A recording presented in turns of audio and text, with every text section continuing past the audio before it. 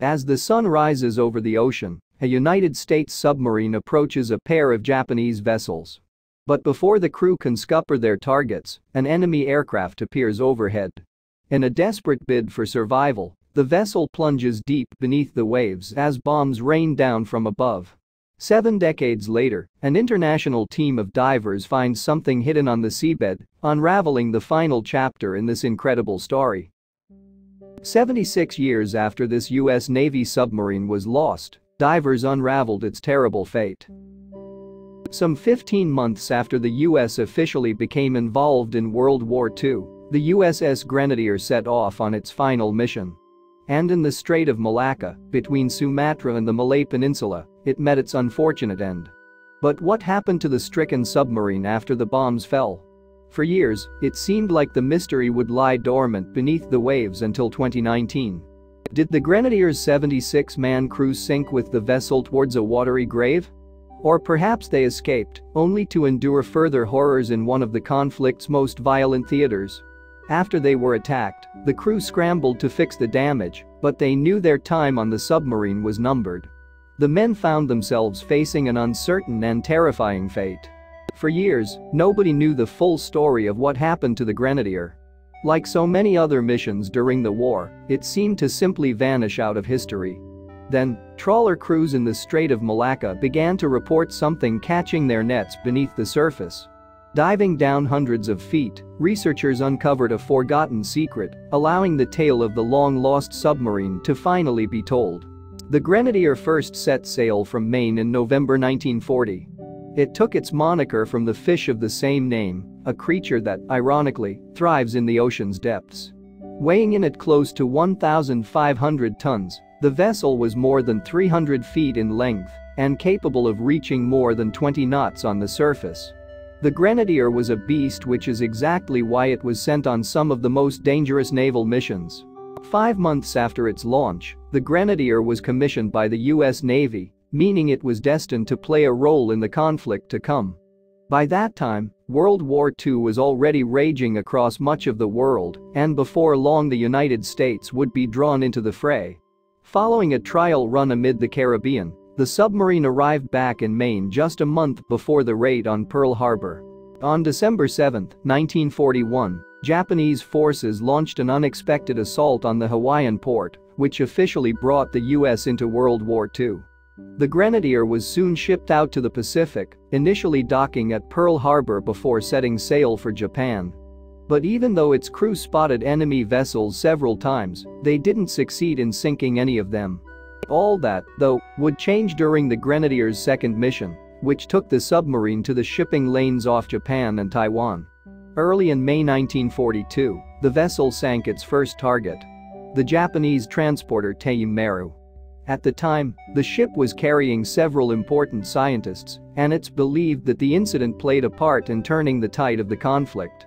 The sub's missions only got more dangerous as her crew refined their skills. Next, the Grenadier was moved to Midway, an island in the Pacific Ocean approximately halfway between Asia and North America. With the Imperial Japanese Navy closing in on the American territory, U.S. Navy commanders had begun gathering their forces for a brutal counter-offensive. And ultimately, it paid off. With the help of submarines such as the Grenadier, the U.S. Navy fought off the enemy, decimating the Japanese fleet in the process. Today, the Battle of Midway is considered one of the most significant naval conflicts of all time and a turning point in the Pacific War. But World War II would still continue for another 3 years, and the submarine was soon assigned a new mission. Fresh from their success at Midway, the crew of the Grenadier began their next mission.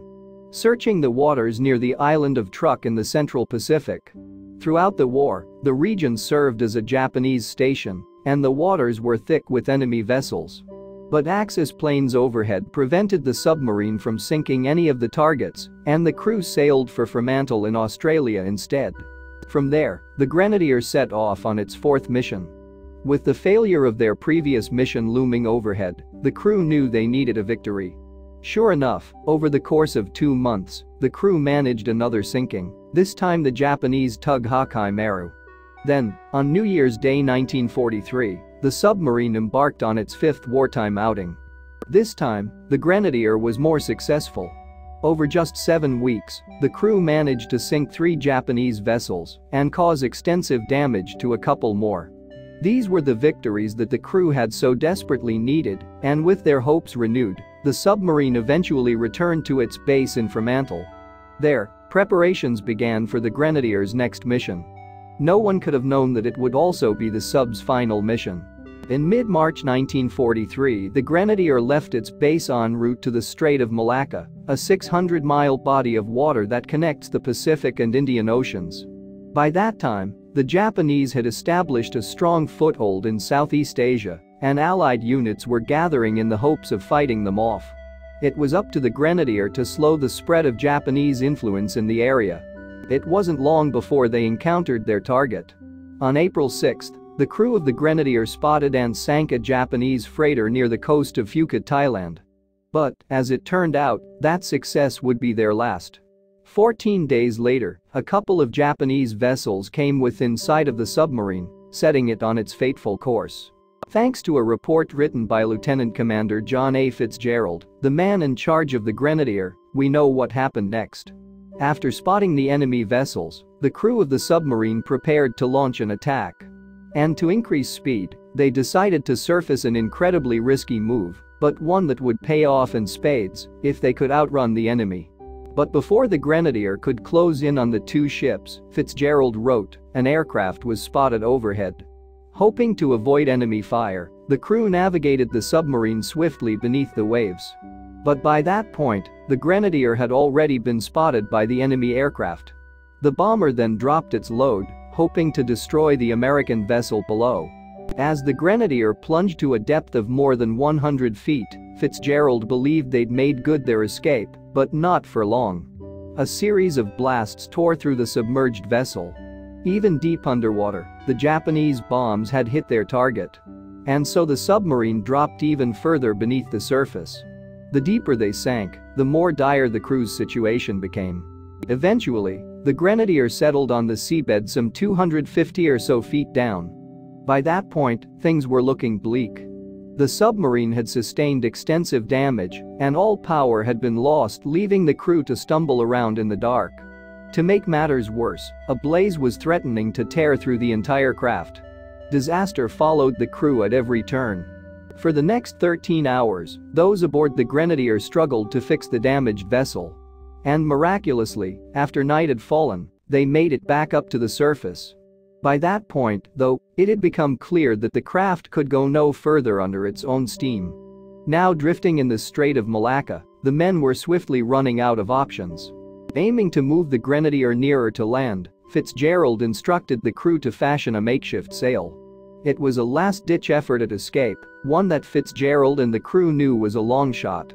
Sure enough, as the sun rose the next morning, it quickly became apparent that their efforts had been in vain. There on the horizon were a pair of Japanese vessels, heading straight for the submarine's location.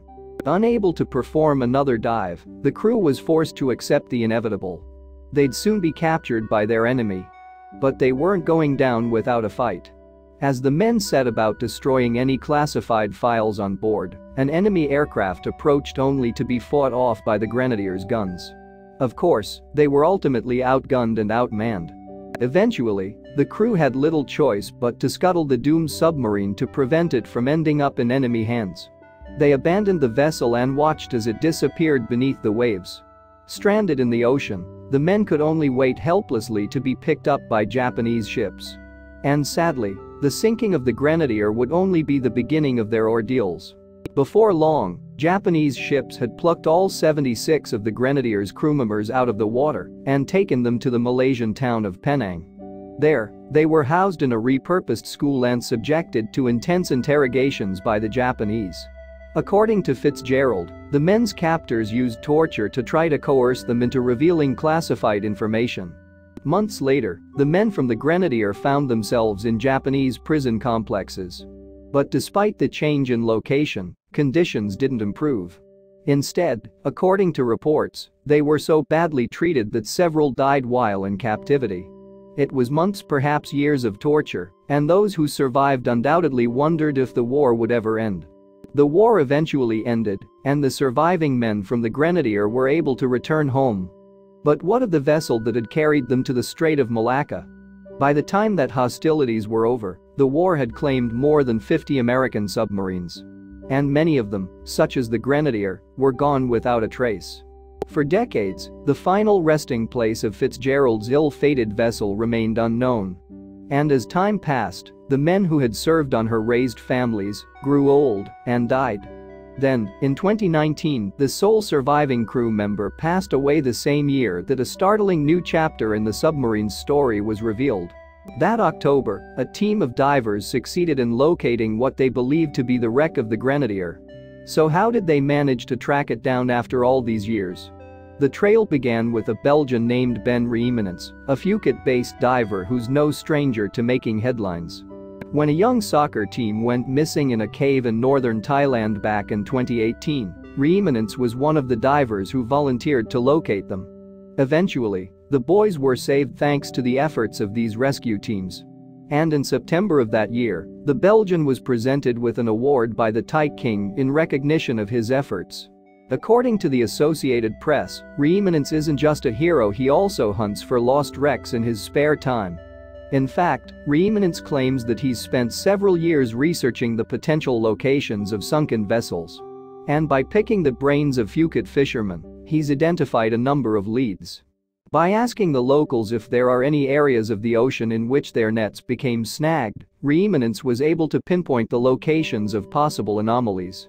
He then used sonar technology to take a closer look at the objects.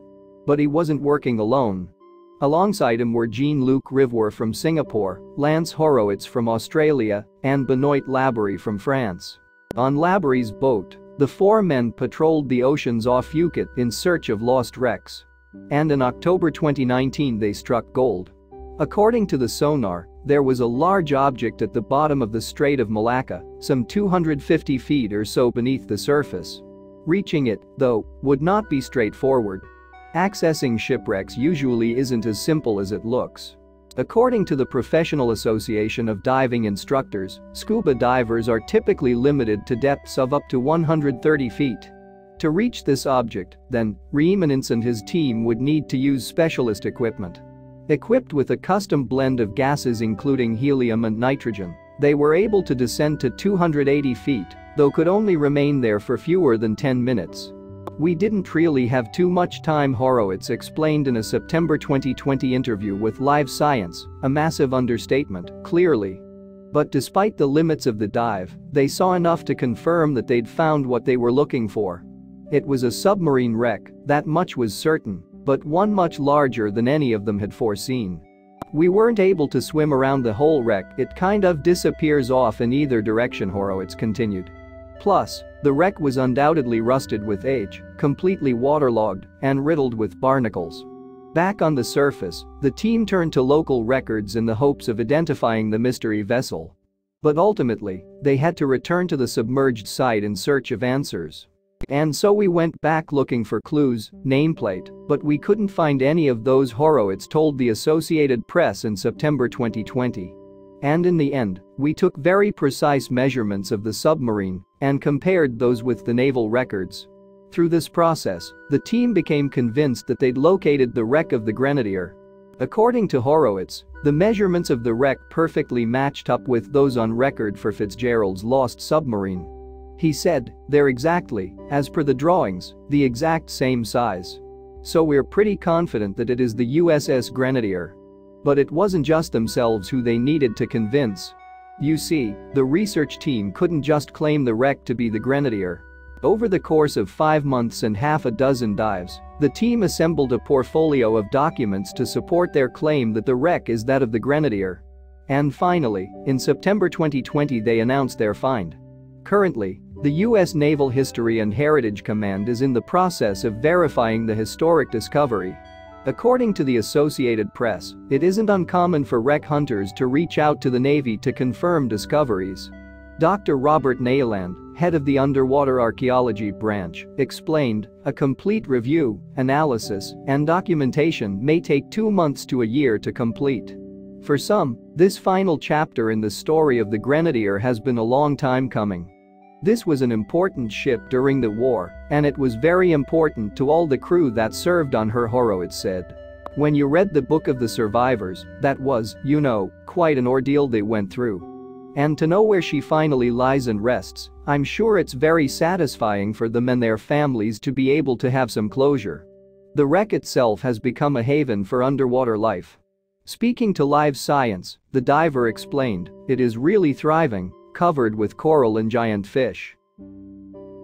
Thanks for watching, and don't forget to like and subscribe.